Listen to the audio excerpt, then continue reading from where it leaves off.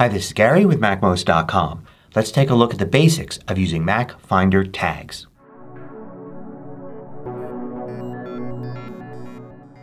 MACMOST is brought to you thanks to a great group of more than 1,000 supporters. Go to MACMOST.com/Patreon. There you could read more about the Patreon campaign, join us, and get exclusive content and course discounts.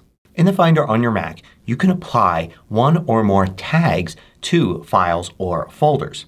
Tags can help you label and categorize items in the Finder and help you build your own organizational system. So for instance, here I am in the Finder and I have a variety of folders and I have files in all those folders. Now what I can do in addition to having files with good names inside of folders with good names is I can apply tags to any of these items. Now you're going to see tags in the left sidebar. Usually at the bottom if you scroll down. If you don't see anything under tags, click on the little disclosure triangle to the right and then you get your list of tags below. If you haven't used tags before, chances are you just have a set of default tags which are the names of colors. It's not really very useful to use color names for tags. These are just there as examples. So if you wanted to tag a file, like say this one, you could do that in many different ways. For instance, I could control click, right click, or two-finger click on a trackpad and then select one of the tags here. Notice that each tag is represented by a little circle with a color, but if I move my pointer over it I see the name of the tag under it.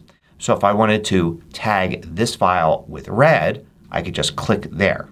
Now you can see in the Finder here that not only do you see the file name, but you'll see a dot with that color in it to the right. You could also control click and then use the tags item below those chips there, and then you get this little window that appears and you could select one of the colors here or you could type the name of a tag.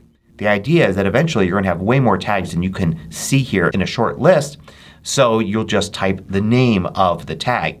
But you can also use this to create a new tag by typing the name. I'm going to add the orange tag to this file, but notice that the window doesn't go away.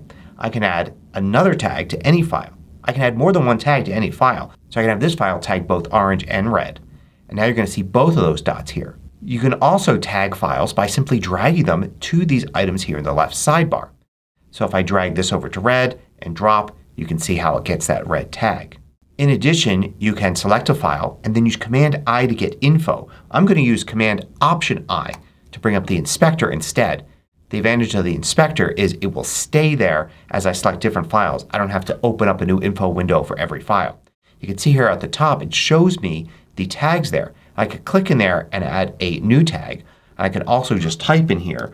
For instance, if I just start typing the name of a tag, it will autocomplete. I can press return and now you can see I've got these three tags applied to this file here.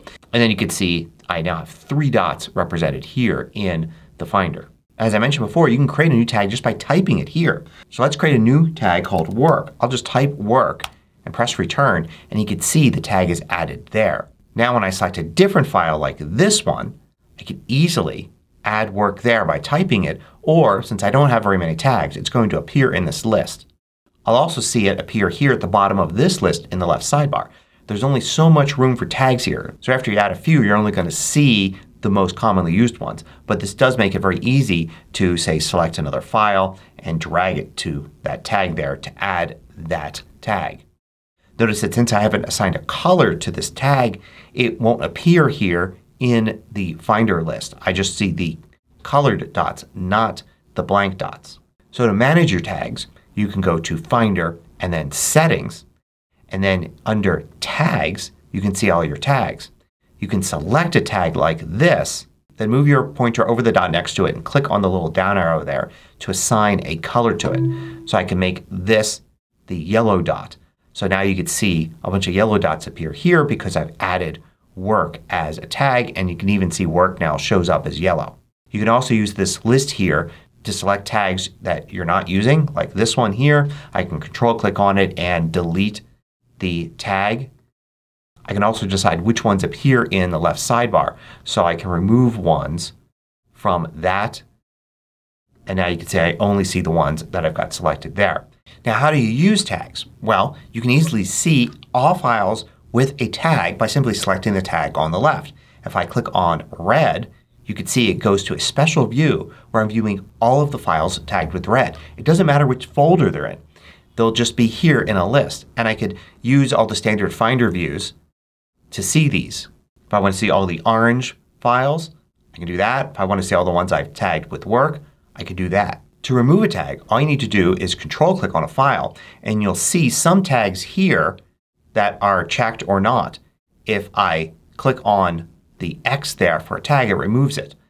A better way to remove one is to bring up either the info window or inspector like that. You can see the tag there and select it and delete it. Or you can just edit this like a text field, going back and forth with arrow keys and deleting various tags. So you can see here I've removed all tags from this file. So once a file is tagged, there's two main ways to use it. One is to look at a list of everything with that tag. The other is to simply use the dots as a visual aid to quickly find a file.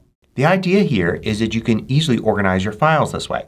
Like for instance, in my projects folder here, I've been using folders called Project Alpha and Project Beta and putting all of the files for those projects in those folders. But instead, I could have selected all of the files here. I'm going to control click and go to tags and then I'm going to add alpha as a tag.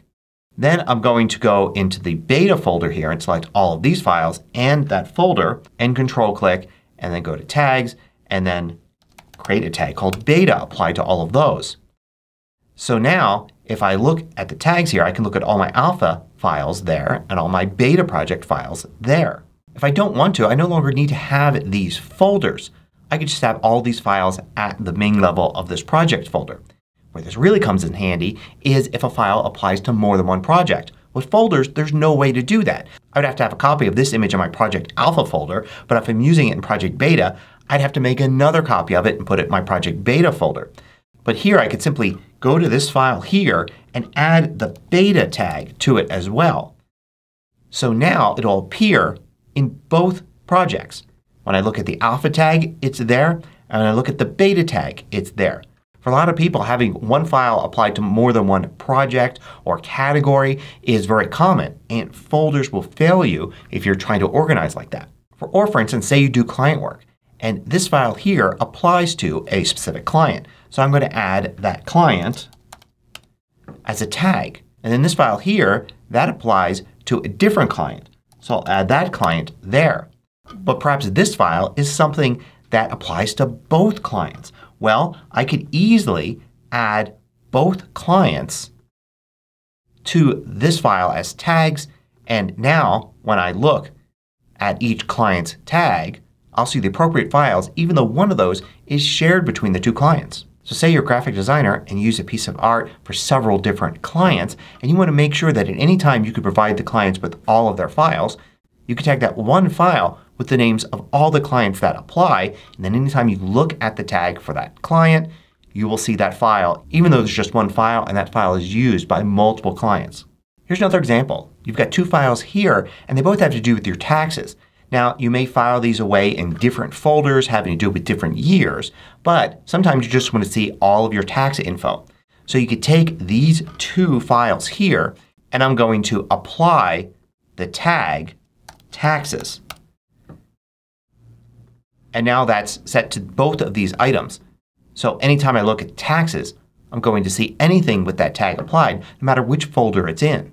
So now I can feel free to put these files in different locations based on year and yet still have one place where I can easily see them all. One of the best things about tags is they work perfectly with iCloud Drive. So you're going to see the same tags across all of your different devices including any iPads and iPhones. And in the Files app on the iPad and iPhone you can also view your files by tags, assign tags, and so on.